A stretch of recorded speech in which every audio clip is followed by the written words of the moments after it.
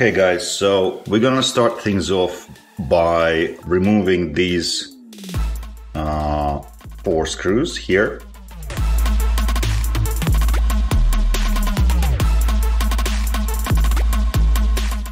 We're gonna carefully lift it up and see what the cables are. You can see cables here. And then we're going to carefully, very carefully lift it over.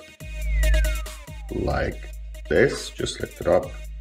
Make sure these cables are not strained. Now I'm gonna do a bit of a close-up on the connectors, so you can see them clearly here. Now try to remember, or actually even better, take a picture of these connectors so you remember which way the cables sit. You remove these connectors by lifting the plastic lock upwards. So carefully lift it upwards, like this, and then pull the cable out. Like this, pull the cable out, just lift it up, and pull the cable out.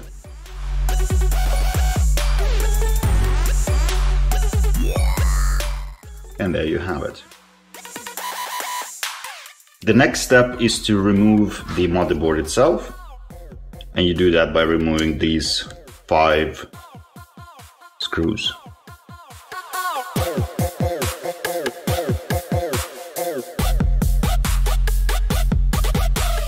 And once the screws are removed, carefully remove the motherboard. Now, it might stick a little bit, but don't worry about it. Just move it like this on the sides and it should come out.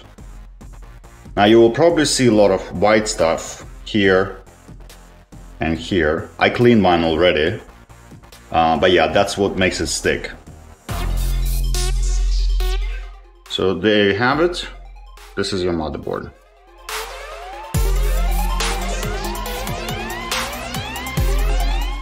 Okay. So first we're gonna check whether our motherboard is actually working. And to do that, we're gonna take this cable and plug it in here. That's the wrong side.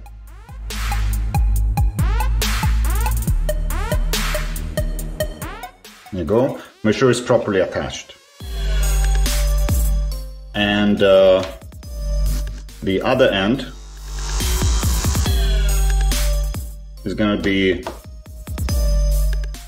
connected to a male-to-male USB cable and then onto your laptop. Okay, so now I'm going to plug it in and pay attention to this part of the motherboard. Okay, so the cable goes in, and now you can see this little blue light to be on. Let me move it closer so you can see it. There you go. Now this tells us the motherboard is fine. Now I'm going to walk you through the actual method of recovering your head unit using test point.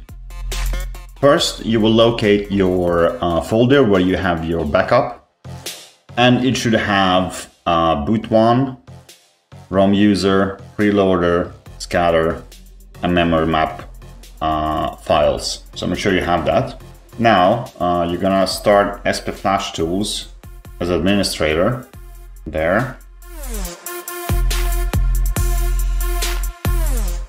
Then you're gonna choose your scatter file in that folder. Then you're gonna go onto the format tab. So now that your computer is ready, we're gonna move on to the motherboard. And the first thing you're gonna do is you're going to locate the 2 test point pads that you're gonna short. Let me move this a little bit closer. And you can see them here, your test points. The whole process consists of 3 steps. The first one is to push start button in Esper Flash tool. After that, you need to use your tweezers and place them on the 2 test points on the motherboard. No need to push hard, just so they make contact. And while holding the tweezers down, with your other hand insert the USB cable into your computer. And then keep hold the test points until the format flash is done, which should be within a second.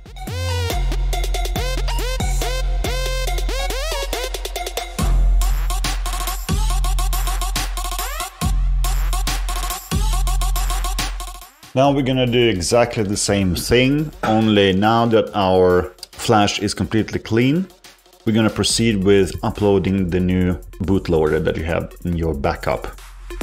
Now we're going to proceed with uploading the bootloader file that should be named boot1. The procedure is exactly the same, only this time around, when you're in Esper Flash Tools, you push Ctrl-Alt-V to activate advanced mode. Then you go to the menu and pick write. You insert the correct details on the address and make sure that the right memory block is chosen.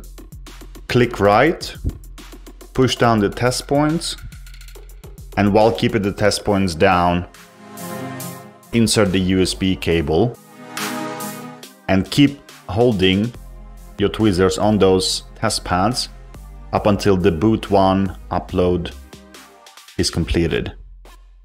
Once it's successfully completed, you do not need to do the test point method again when you are to install new firmware or import your user ROM file.